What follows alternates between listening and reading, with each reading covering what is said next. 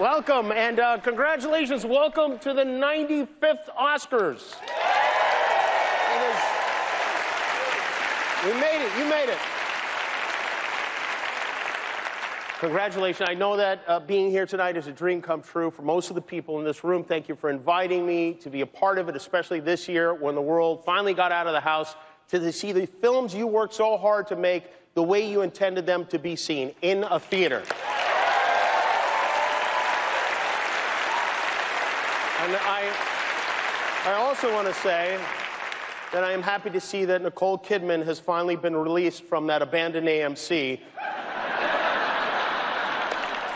where she has been held captive for almost 2 full years now. It's good to have you back, Nicole. And thank you for encouraging people who were already at the movie theater to go to the movie theater.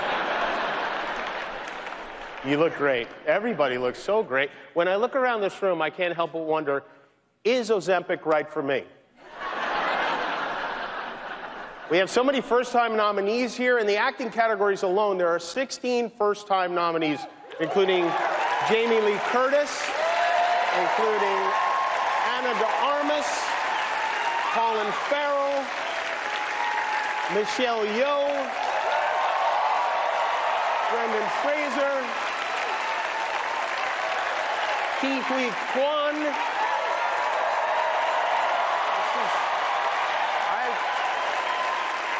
This is, I think, a great piece of Oscar trivia. 31 years ago, in 1992, Brendan Fraser and Ke Huy Quan were in a movie together. Remember which movie it was? Encino Man.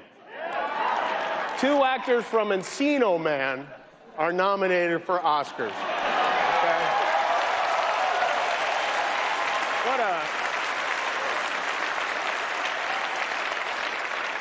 What an incredible night this must be for the 2 of you, and what a very difficult night for Pauly Shore. Maybe it's time to reboot Biodome. Why not? All the top 10 highest-grossing films this year were sequels or franchises. They say Hollywood is running out of new ideas. I mean, poor Steven Spielberg had to make a movie about Steven Spielberg.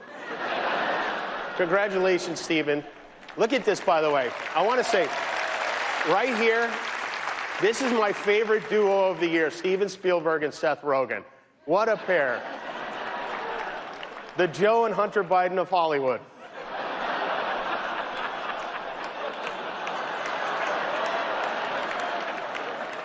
Seth, what are you on right now? Be honest. Nothing?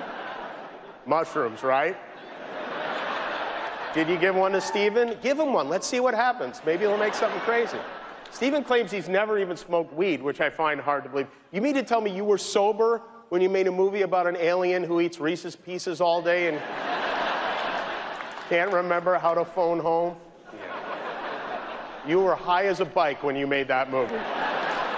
Steven is the first director to be nominated in 6 different decades for an Oscar. Remarkable. This time, as you know, he is nominated for The Fabelmans, which is by far his most personal film. They say write what you know it, and they say also write what you know your mom did with your dad's best friend. And Steven did that, and the result was yet another Oscar nomination for the great Michelle Williams, who is right there, Michelle.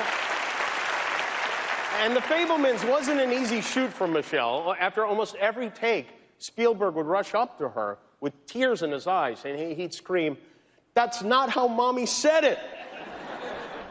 I also want to extend congratulations to Steven's longtime collaborator, the maestro John Williams, who is now the oldest nominee in Oscar history. And he looks great. John turned 91 years old last month, and he's still scoring, if you know what I mean. And by the way, if you've never made love to the score from Raiders of the Lost Ark, do yourself a favor. Another, only Walt Disney, this is great, only Walt Disney has been nominated for more Oscars than John Williams. He's been nominated 53 times, and nominated 53 times, he's won 5, which honestly is not that great. But good luck tonight. It was a very good year for movies. Business is booming. I know people like to debate now which is better, movies or TV. But here's the thing. No matter how good a show is, there are some things movies could do that TV just can't. For example, a TV show can't lose $100 million. Is the gang from Babylon here? They know. I was just asking if they were here. I was welcoming them. At least Babylon got released in August. You know, Batgirl became the first superhero to be defeated by an accounting department.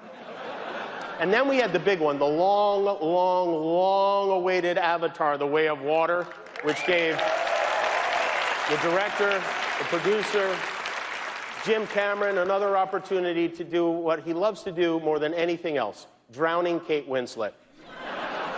The sequel to Avatar, it's the most expensive movie ever made. Disney spent $2 billion on this movie. Just to break even, all of Nick Cannon's kids had to see Avatar 4 times. And they did, I guess. James Cameron is not here, by the way, tonight. You know a show is too long when even James Cameron can't sit through it. Some of the cynics are saying Jim Cameron isn't here because he didn't get a Best Director nomination. And while I find that very hard to believe about a man of such deep humility, he does have a point. I mean, how does the Academy not nominate the guy who directed Avatar? What do they think he is, a woman? What a... Thank you, ladies. It was some year for diversity and inclusion. We have nominees from every corner of Dublin.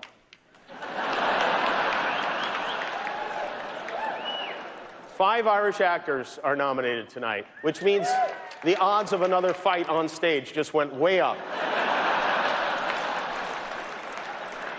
And while we're on the subject of diversity, I want to say, especially those of you watching at home, there are a number of excellent films and performances that were not nominated tonight, including Kimmel and The Woman King, which are both based on true stories with great performances from Danielle Deadwyler and Viola Davis that are very worthy of your time if you haven't seen them, as is a small independent film called Top Gun Maverick, the movie that saved the movies. Everyone loved Top Gun. Everybody. I mean, Tom Cruise with his shirt off in that beach football scene. L. Ron Hubba Hubba. You know what I'm saying?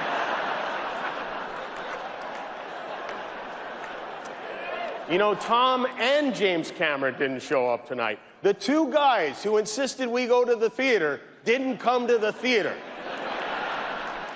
So if you're hoping to get a look at Tom Cruise, he's not here. Or maybe he is here. Maybe that's Tom Cruise right there wearing a Judd Hirsch Mission Impossible mask. There's only one way to find out for sure. Judd, we're going to need you to drive a motorcycle off the roof of the theater. You know who else is here? The right excellent Rihanna is with us tonight. Rihanna got her first Oscar nomination for the song Lift Me Up from Black Panther Wakanda Forever. Last month she performed at the Super Bowl, and tonight Rihanna will be performing at our halftime in just about 4.5 hours from now. Rihanna has a 9-month-old backstage, and he's very cute. He pooped during rehearsal. You know the last person who pooped backstage at the Oscars was? That accountant who mixed up the envelopes. Rihanna is here. Lady Gaga is here. Wonderful. My God, even Elvis is in the building tonight. There he is. Austin Butler. Austin, as you know, is a first-time nominee. He was so convincing as Elvis, still is. This is a good Hollywood story. Before they started shooting Elvis, Tom Hanks gave Austin a vintage typewriter as a gift, and in it, he left a note written from Colonel Tom Parker to Elvis. So then Austin used the typewriter to write Tom back as Elvis Presley, and they got to know each other by sending letters back and forth as Elvis and Tom, which just goes to show you how incredibly silly this all is. You have silly jobs, but Austin, you are so talented. I know Elvis would have loved your performance, and in fact, according to my QAnon Reddit page, he did. We know this is a special night for you. We want you to have fun. We want you to feel safe. And most importantly, we want me to feel safe. So we have strict policies in place. If anyone in this theater commits an act of violence at any point during the show, you will be awarded the Oscar for Best Actor and permitted to give a 19-minute-long speech. No, but seriously, the Academy has a crisis team in place. If anything unpredictable or violent happens during the ceremony, just do what you did last year. Nothing. Sit there and do absolutely nothing. Maybe even give the assailant a hug. And if any of you get mad at a joke and decide you want to come up here and get jiggy with it, it's not going to be easy. There are a few of my friends you're going to have to get through first. You're going to have to get through the heavyweight champ, Adonis Creed, before you get to me. You're going to have to do battle with Michelle Yeoh before you get to me. You are going to have to beat the Mandalorian before you get to me. You are going to have to tangle with Spider-Man. You are going to have to tangle with Fableman. And then you're going to have to go through my right-hand man, Guillermo, if you want to get up to this stage. Oh, wait a minute. Hold on, I should say the other Guillermo, not Del Toro. Yes, that one. Okay, there you go. I know he's cute, but make no mistake, you even so much as wave at me, that sweet little man will beat the Lydia Tarr out of you, okay? There will be no nonsense tonight. We have no time for shenanigans. This is a celebration of everyone here. You told us you wanted all the categories back in, and we listened. They're all back in. That's right. We will be showing all 23 categories live tonight, except for one.